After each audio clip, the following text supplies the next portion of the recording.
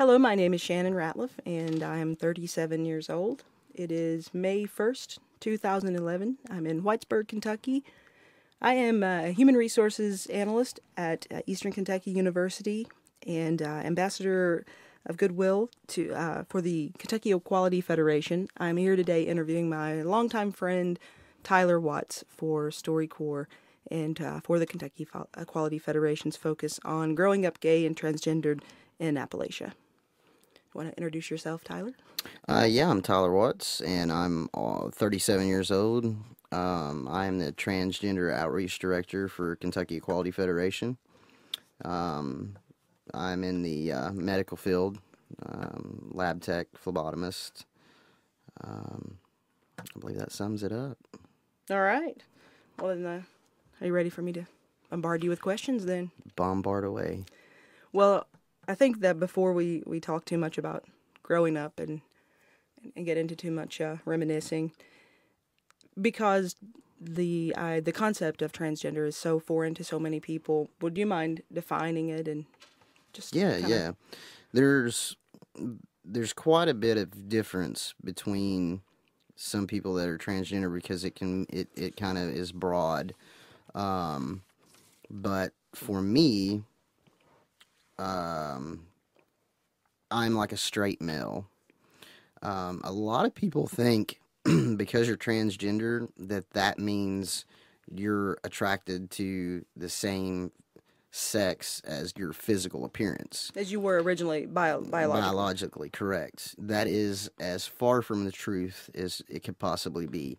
Not all transgender people are attracted to the same sex. You know, they could be. It's all about being comfortable in your own skin and your mind matching your body. Correct. It has absolutely nothing to do with physical attraction, sex, any kind of sexual attraction to another person or at all. So it could be just as common for someone to change from being a biological female to being a biological male, but their attraction may still be for men. Correct. It's all that about is what the case with you, but that is the case with you. Right. You're very correct on that one, and it's not. Again, I'm attracted to women. I always have been, but there's some people out there that's not. It's about you. It's about your body matching your mind. It's leave the whole sex part out. Right. That's basically what it is. Well, I've known you for 27 years, which is revealing that the years need to just stop now. Yeah, we're old. But I've known you since you were Tammy, since I was 10, and I've watched you. I know you always did.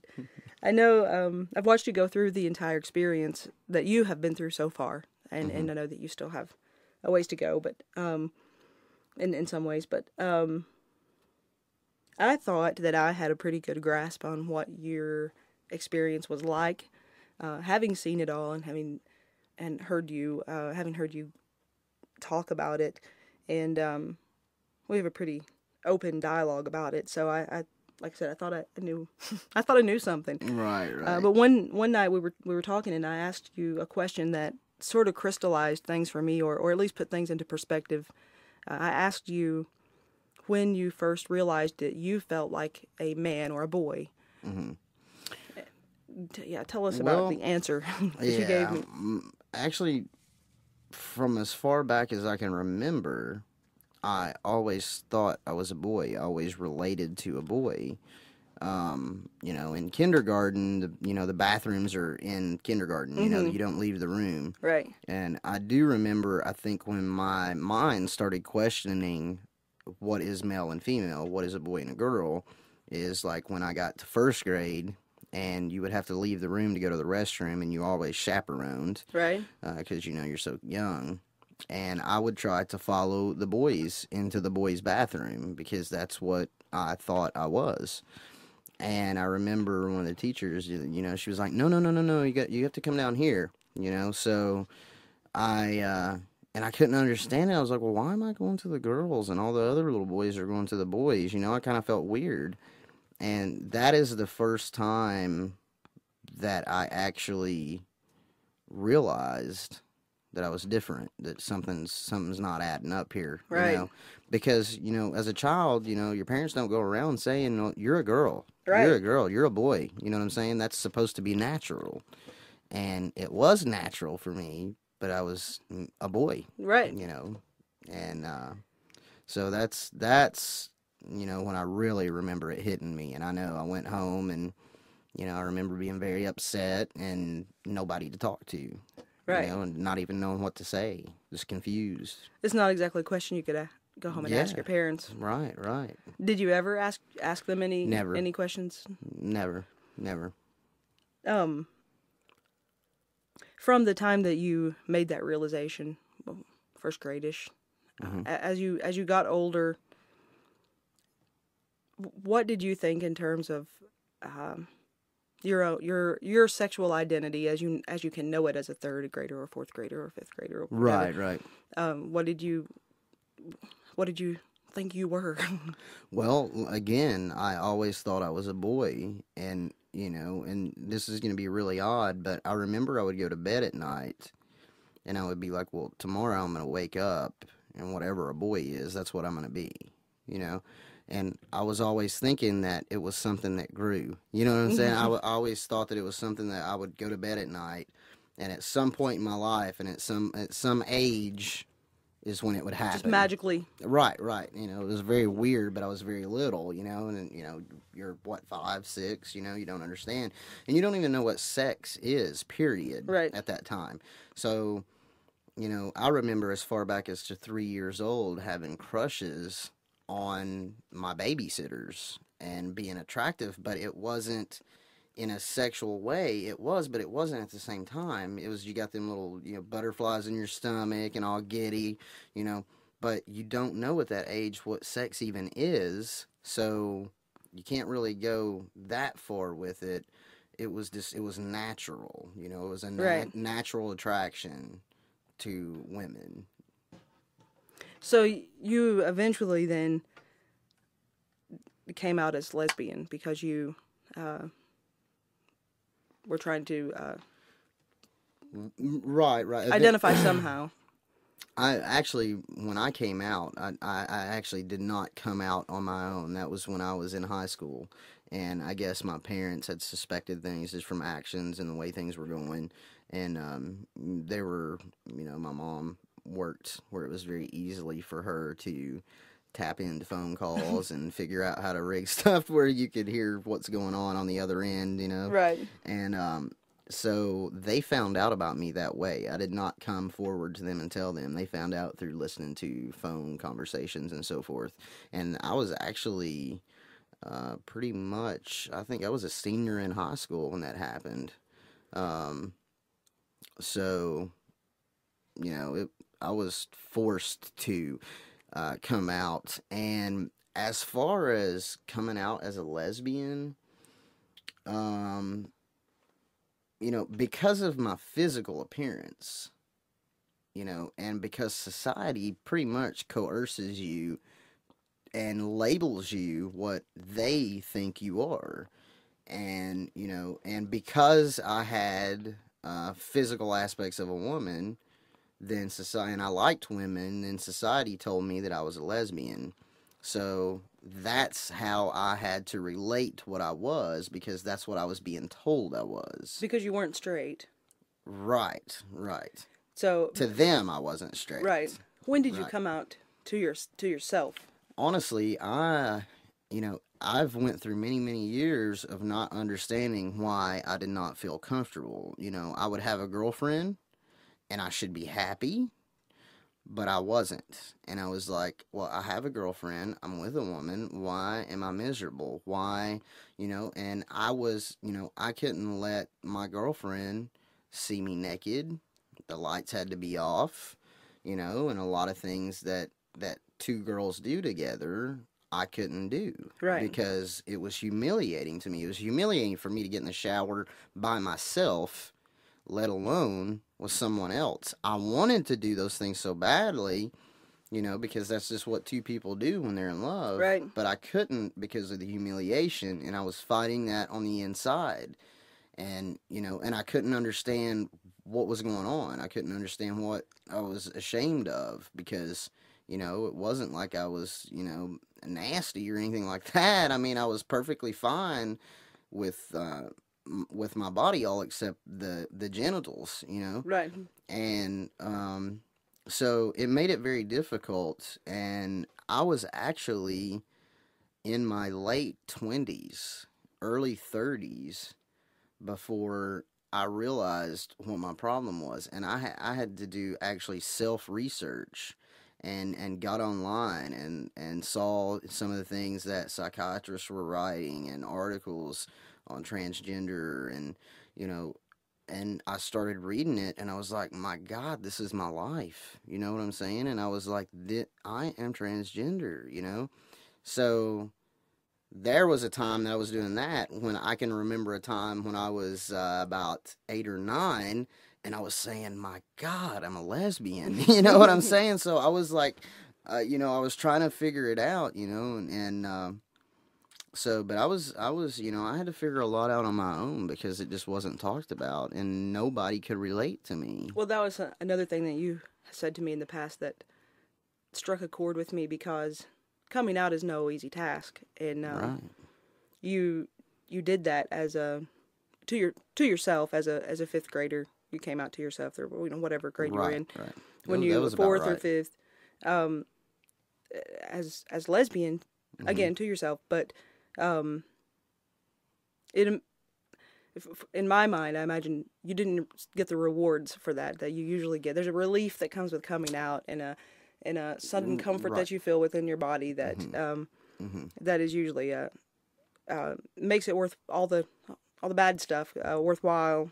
Yeah, that it's But when you finally did that the over, first and time, yeah. you came out to yourself and you finally got to that place that's supposed to be more comfortable, and it was No, it more was worse. misidentification. Yeah, it was worse. Right. It made the whole situation worse because now, not only am I not a lesbian, so I'm even more crazier than, you know what I'm saying? Because You're society was telling you, even this less stuff is normal. immoral, Right. Right. So it confused me even more. It made things so much worse.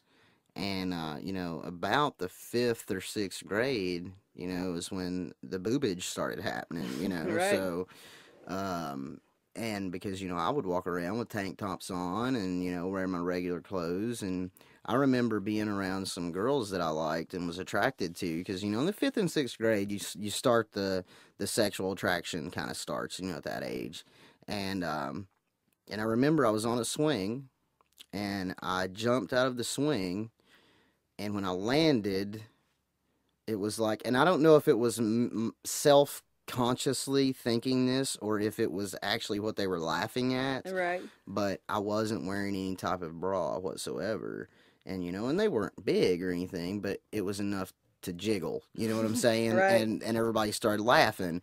And they were probably laughing at me falling, but in my head is they were laughing because they saw something that I shouldn't have here. You were hypersensitive Exactly. to that. Yeah. So I was kind of freaked out, and I kind of took off running, and normally I would sit, and if they were laughing about the fall, I would sit and crack up laughing with them. Right. But I was so You did confused. it plenty of times, so exactly. Oh, I'm a professional faller. I have pictures of most of them. Oh yeah, you do. Thank you National for that. Zoo, anywhere. I have fell in every state in the United States. I'm gonna get you a T-shirt. Uh-huh. Well, so to sort of bring our conversation back to the, or to connect it to growing up in the mountains. Mm-hmm. Why do you think it's important to highlight that growing up in Eastern Kentucky as a transgender person? Well, because it's more common now for people to come out being gay or lesbian, Right. but at transgender, that's a 360-degree difference. There is nothing the same as being gay Right. or being a lesbian. Has absolutely nothing to do with being transgender. So, you're really alone. You have nobody to talk to. You're on the margins of the not, margins. You're very much so. And you are not going to find a soul that is going to be able to relate to you or know what you're going through and you're just by yourself, and you're already humiliated and embarrassed because of your body to begin with, but now you're working on your brain, and now you're starting to think you're crazy, and you got hormones that's coming in, and some of those hormones are not like a regular girl, a lot of people has higher testosterone levels and so forth, and literally being transgender is nothing more than a birth defect. It's not a choice. It's not something that you just think of. You were born that way. Your brain is wired to be that way. So when you're growing up in a place like Appalachia, where being gay and lesbian is hid, imagine what it's like for someone that is transgender who can't figure it out. I went through years of mental torment trying to figure out what was wrong with me, Right. and had no help. I had to find this out on my own, and I have a very strong mind. I'm a very strong person. I didn't ever have a thought of suicide. Those things never popped up, but there's a lot of people that do not have that strong mind, and they resort to suicidal thoughts, and because there's no one there for them, and taking a child to a psychiatrist, you're just making them feel like they're crazy, and they're not crazy. Your brain is wired like this. You wouldn't recommend seeing I would psychiatrist? I would recommend counseling, but I would recommend finding information. If you have to pull it up online, find the information, start reading it first, and then start your counseling. Figure out what you are first before you go, because you're already tired of society telling you what you are. So you need to figure that out for yourself, and then go forth with all the issues and the problems surrounded it, and get help for that. Because we all have to go through counseling to do the transition. Right. That's a must, because children at a younger age could possibly think and hear this information and be like, "That's what's wrong with me," but it's really not. Right. So they want to make sure that this is your problem and this is what's going on before you start that, because that's something that's hard to turn around. Right. So. Can I ask a question? Absolutely. Tyler, was there like an aha moment when you were online and you were working this out for yourself? I mean, was there like a moment of recognition? Absolutely. I was on and actually it's funny. It was these talk shows like Maury Povich, Oprah. At the time, I saw these episodes of people that were transgender and what they were going through in their story, and I was like, that is me. Aha, that was my aha moment. I was like, that's me, and I was like, this is what's been wrong with me my whole entire life.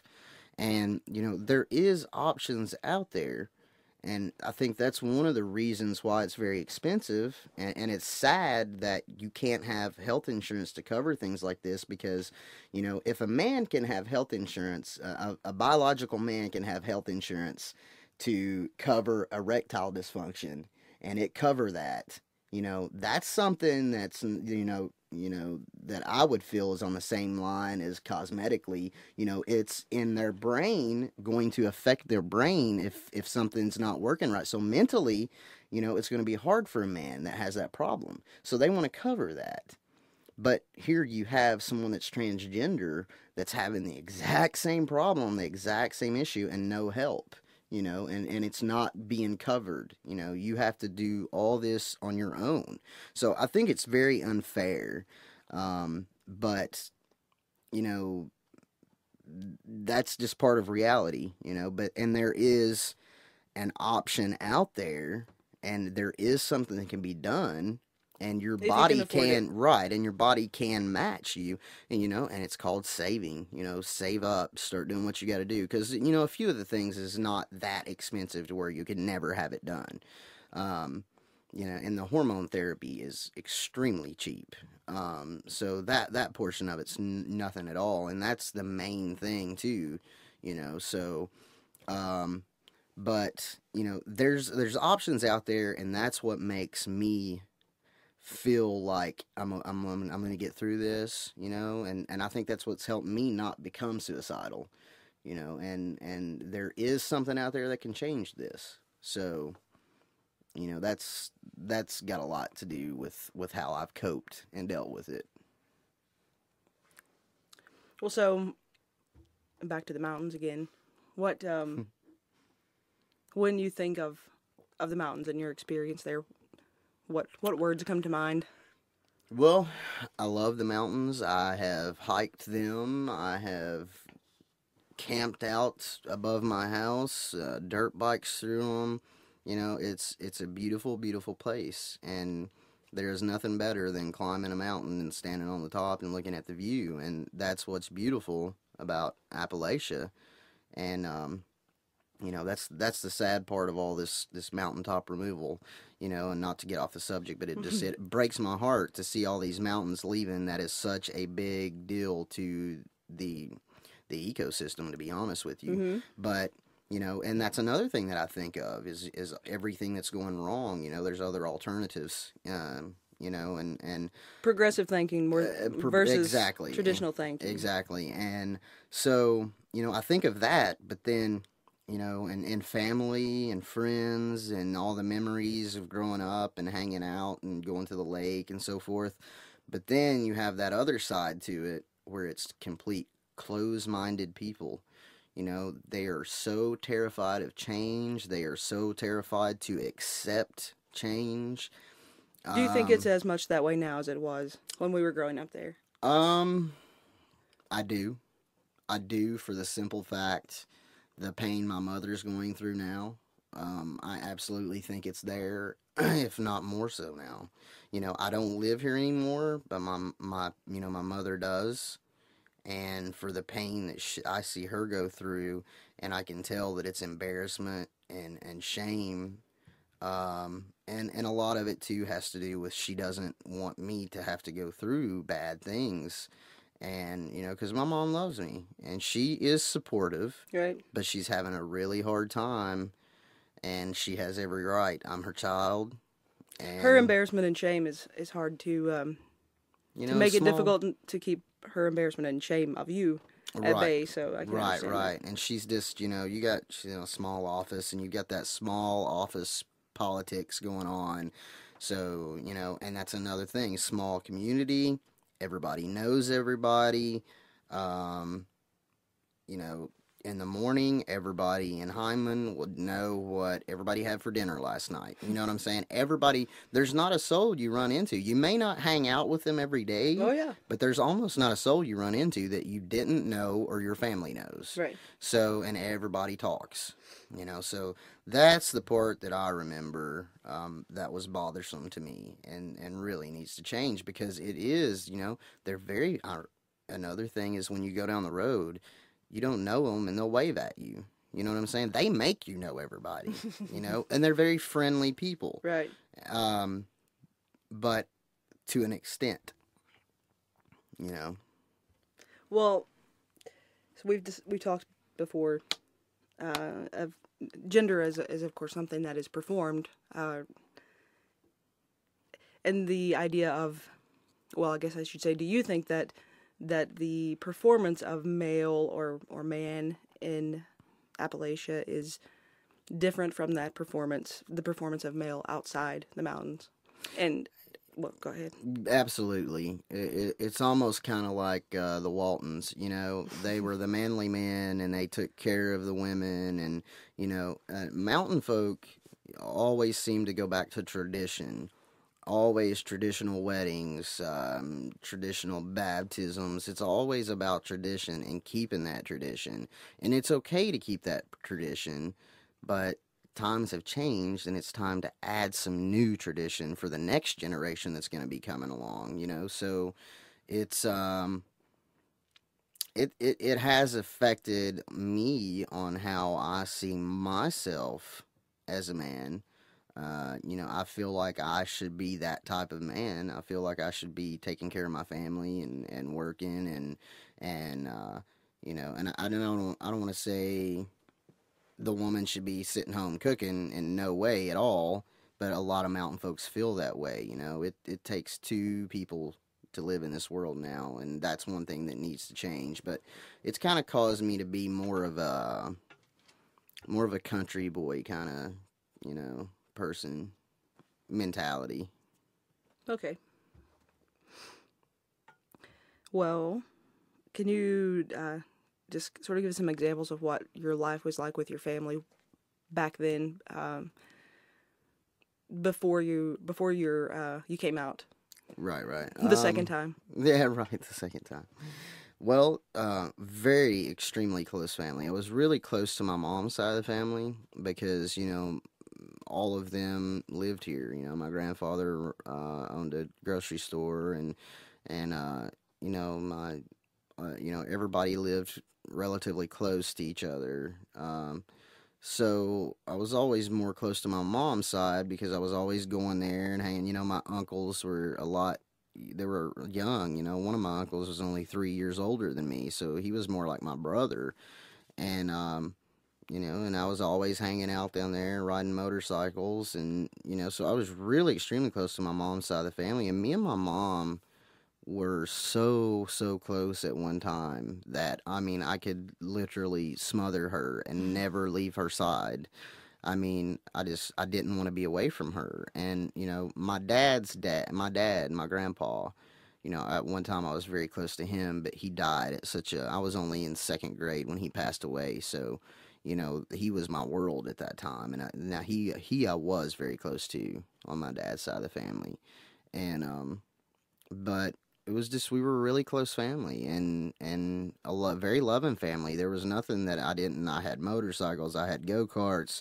You know, every single year was Disney World, and, you know, what fifth grader can say they went and saw Michael Jackson in concert? You know what I'm saying? My dad literally left the hospital. He snuck out of the hospital against doctor's orders to make sure I got to that concert. You know, that's the kind of love that my parents gave me. They wanted to give me everything they possibly could. You know, and by 12, I had already... Why wasn't I invited to that concert? Well, I tell you, I think he went through a lot of hoops just to make that one happen, let alone get the second ticket, right? That actually reminds me of two things. You did get the Whitney. You did. I was going to say, yeah. Because my next question was about your general reaction from people, just the public in general. But it made me think the Michael Jackson concert thing. Do you remember when we went? You were actually involved with one of our friends at the time. Mm-hmm. We dated all through high school. You dated all through high school. We were all very close friends, and none of us knew that the two of you were dating. Technically, we didn't know. It wasn't confirmed until years later. Mm-hmm. So the two of us, and the girl you were dating, and another one of our friends who was also gay, mm-hmm. but we didn't know it yet. Right. Went to Whitney Houston concert.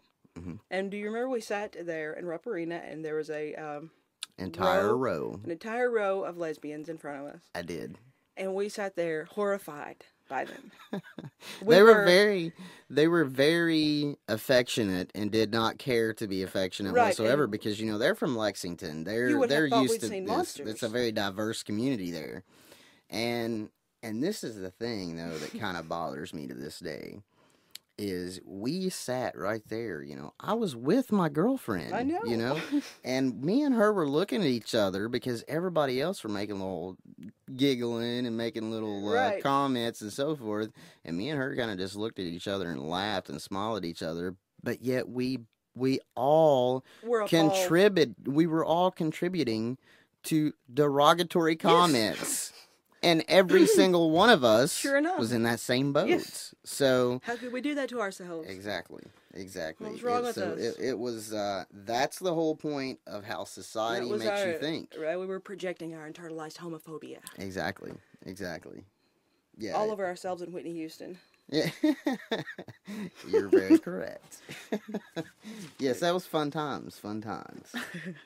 Well, I've also wondered about other things in high school. Speaking of the time that you were involved in that, what had to be a very confusing relationship. Mm-hmm. Did you consider that relationship a lesbian relationship? No. Did she, though? I don't see how she could.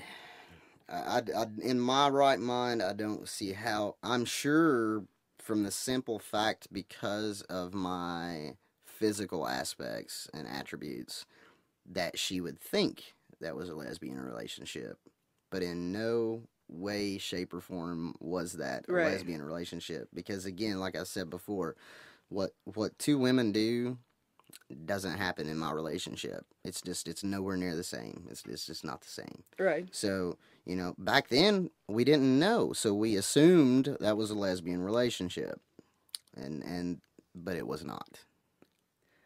What was going through your mind, or maybe say like around prom, when it was trying to? Because I know you had to want to go to prom with your girlfriend. Absolutely. It was actually very hurtful.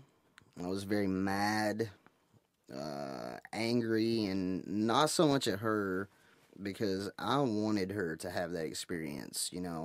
What my problem was shouldn't have affected her. Right. She still should have got to have that experience, and I wanted her to have that experience. The only problem I think I had with it was that the person she went with was somebody that was constantly hitting on her, constantly asking her out, just had the hots for her bad. And wasn't she you. knew that. The And person right, wasn't you, no matter what. right. So. And she knew how bad that bothered me. And as a kid, you're jealous, So when she could have went with anybody in that county, and it would have never affected me, and I would have been fine. I should have asked her. Right. But, if when it happened to be that person that she accepted the invite from, that totally is what started the entire downfall of our relationship. I felt very resentful to her, and in my own small way, I was resentful because she was getting to do something that I couldn't experience, even though I should have been able to. Right. And everyone should be able to experience that. And it's going on today in 2011. You have a lot of places that would rather shut everything down as to allow equality. They would rather burn it for everybody as opposed to letting a specific group go. Participate, right. Right. And but yeah, that it bothered me really bad. It affected me really bad.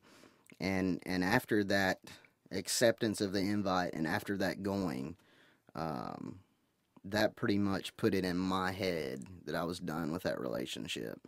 And it wasn't her fault at all, but it caused me to do things that ended the relationship, out of being revengeful, I guess. When you, well, in the world of Facebook, yeah, I know that there was a long time when you didn't have a lot of contact with people from back home. Years and years and years of time passed. Yeah. 20. Yeah. Oh, yeah. Yeah, we're old. 20-year high school reunion. 20 year. Yeah, let's not talk about the years. But when you meet up with those people on Facebook, because I know you're friends with a lot of them on Facebook now. Yeah. What kinds of reactions, if any, have you gotten from people who suddenly see Tyler Watts instead of Tammy? Ask them to be their friend. Every single one of them that has responded to me or sent a message to me has been very, very accepting, very compassionate, and saying, you look great. I always knew you were going to end up like this. You make a great looking guy, and I mean, just, very good comments, very, it made me feel great that I was having such a good responses, and people that were saying, I'm really proud that you can now be yourself, and I'm glad you're happy. And then you have those few that probably, the ones that make no comments at all, or added you but never ever responded to any messages or anything like that. Or they just disappeared. Right, then they're the ones that has the problem with it, and but I haven't talked to them in that long, so I really don't care. Right. Right. Well, I think about what day-to-day life is like for you, and have you been affected by job searches or anything in your day-to-day life?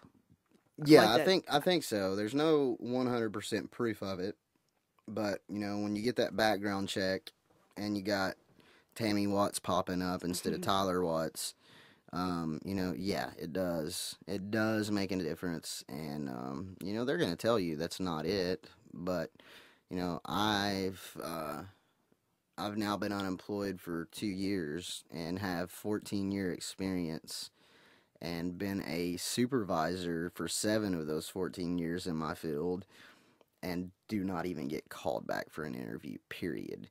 So, yeah, there's absolutely discriminatory things that are going on, and that is one thing that Kentucky Equality Federation is trying to make a change, and it needs to make a change because there is no protection for the LGBTI community at all. None. They have every right to do that. Specifically transgender.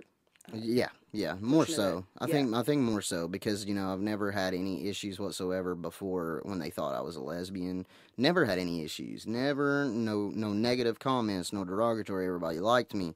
You know, never anything. But now since my transition happened, absolutely problems left and right, left and right. It's been awful.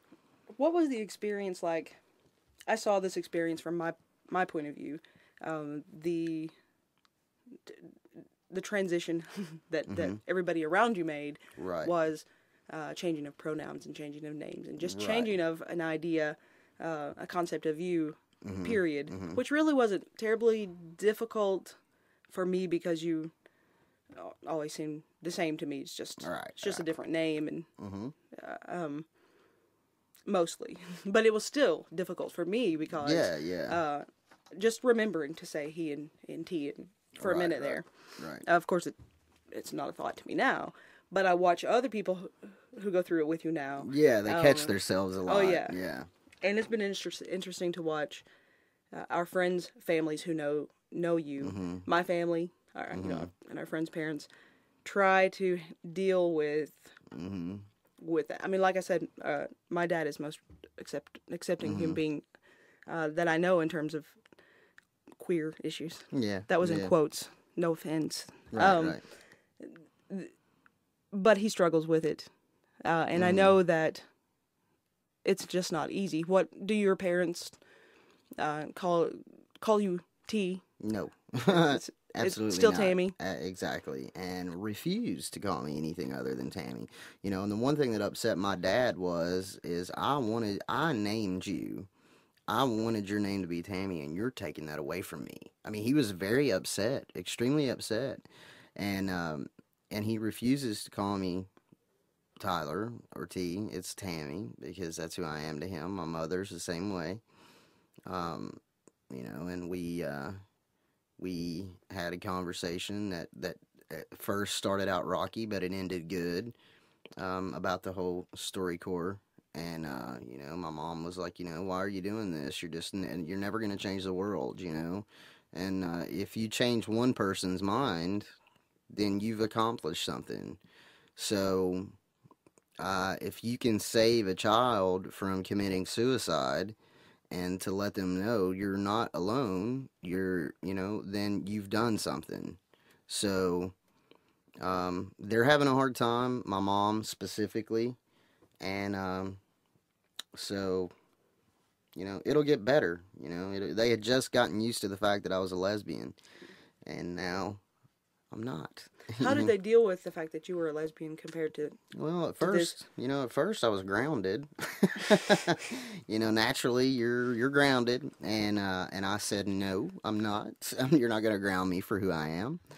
And basically what happened is a friend had came over and I was getting ready to leave. We were going out to hang out, and my mom was like, what are you doing? You're not going nowhere. And I was like, you're not grounding me because I'm a lesbian, you know, and which I said gay, actually, because I hate the word lesbian. And so she said, if I leave, your things will be packed when you get home. And I had already graduated high school. I graduated when I was 17, so I was already out of school. And sure enough, when I got home, then my bags were packed. But it was not I was not kicked out because I was gay. I was kicked out because I disobeyed them. Right. There is consequences when It you just so happened to be disobey. they were. And it just so happened to be the issue of why I was grounded was because of that.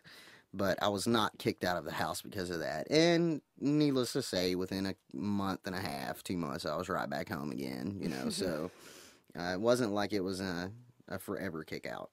Right. Well, you mentioned that if anybody's listening who needs to know that they're not alone, what would you say to a transgendered person in the mountains right now growing up? I would say get your facts together. Start doing your own research online. If you can't find it online, go to the library. Get any kind of pamphlets, books about it so you can start understanding yourself, because in all honesty, you do have to start understanding yourself, because you don't at first. It's a lot to take in. It's a lot of confusion.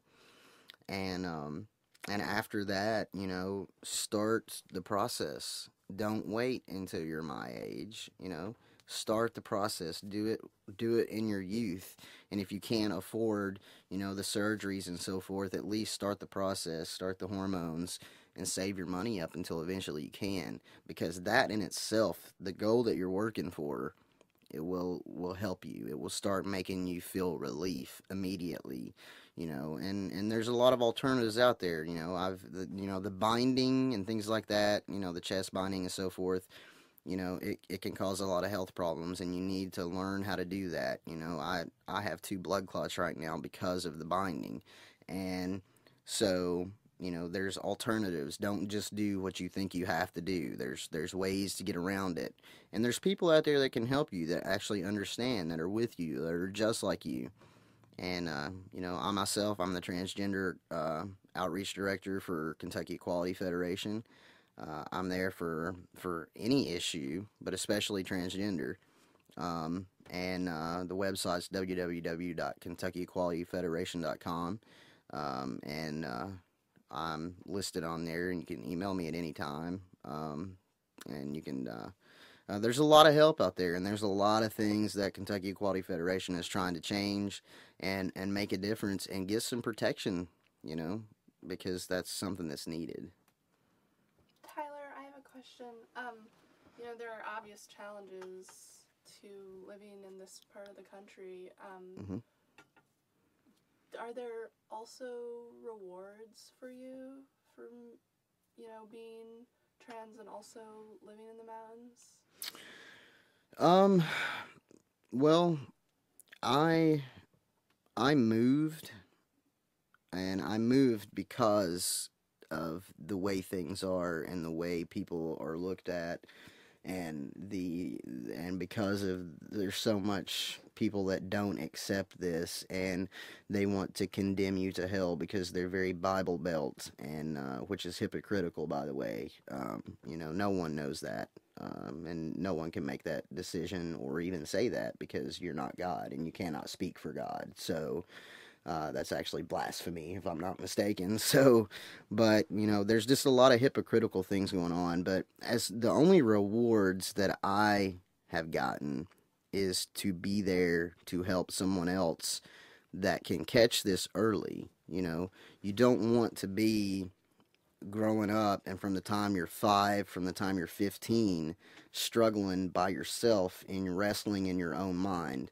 You need to find someone, and you need to get help, and you need to let them help you understand what's going on, so you don't have to live in that torment, so you can understand and start learning who you are as a child, because this is natural. This is how you're born. It's not chosen.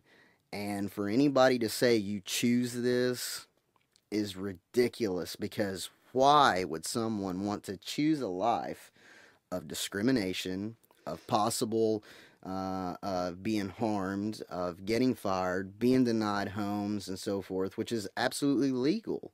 Why would someone choose that? It's just, it's absurd and insane to say someone would choose that type of life as opposed to complete equality in the other feel, and the other groups of people. So, and it's not, and just one thing I want to say to those out there that feel like it's derogatory, that make the derogatory comments and that say all these things and make people feel like they're beneath them, that make them feel like they're wrong. The only thing I have to say to those people is you're not educated on the subject to begin with, and you're not in that person's body. So therefore, how can you pass a judgment for something you know nothing about?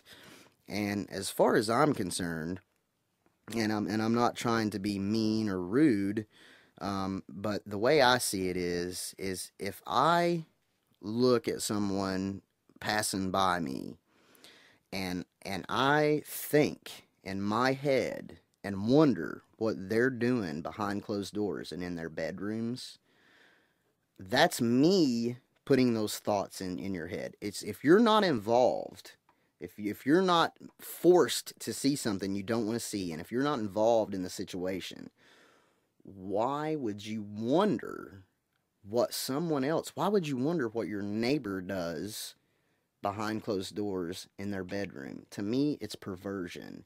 That act is just perversion to me.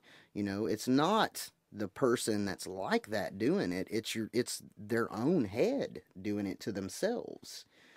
So maybe I worded that wrong. I don't know, but I just feel like someone who brings those thoughts up on their own. Why would you care if you're not involved? Why does it matter? Why do you care? The problem's with the judger and Exactly. not the judged. Exactly. I think that we maybe talked over our time, but it's been a great deal of fun doing the interview. And yeah. Actually, It's been one wonderful. other question. Oh, for you okay, both. great. Okay. The Whitney Houston concert. Right. Yeah. Whitney Houston and After 7. Yeah, after 7 they opened for her. Yeah. You were obviously, you've been friends for so long. When did you make that connection? Or when did you ever come out to each other? I think we made the connection when we met, but we didn't understand it. Mm-hmm. And then when we met this other person and this other, we had a little gaggle with friends, and everyone was is later. everyone has slowly came out one at a time to each other, and first Chris, then you kind of, and then Chris and me, and then so on and so on and so on. Right. Yeah, it was just slowly one at a time. We came out and, way later. Way later. The friend we were that adults. he was with, the friend he was dating all through high school, is now married with children, and she was straight. She's always been straight, so that's yeah. And it was a straight relationship to me, so it was difficult, but it's very much easy to cope with if you have the correct information and the correct tools to go about how to cope with it and how to learn what there is. Because, today, they now realize that it's not just male and female. DNA proves that it's not only male and female anymore. So, it's no longer choices, and there's proof of that. Anything else you want to say? No, I just appreciate the opportunity to tell our story, and really hope that people will make the step forward so they can start feeling better about themselves and not have to hide. You don't have to hide. There's always somebody there to back you and have your back. Thanks. Thank you.